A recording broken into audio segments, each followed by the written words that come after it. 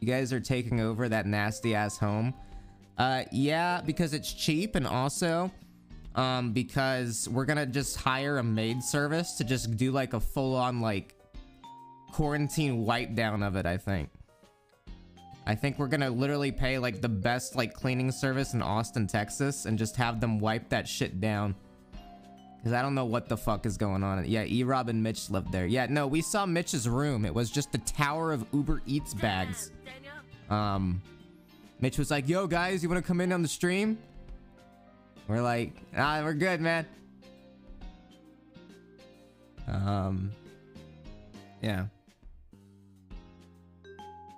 He said something on stream and Miz jumped at you, but Maya stopped him. I don't remember that. It was probably for a bit, dude.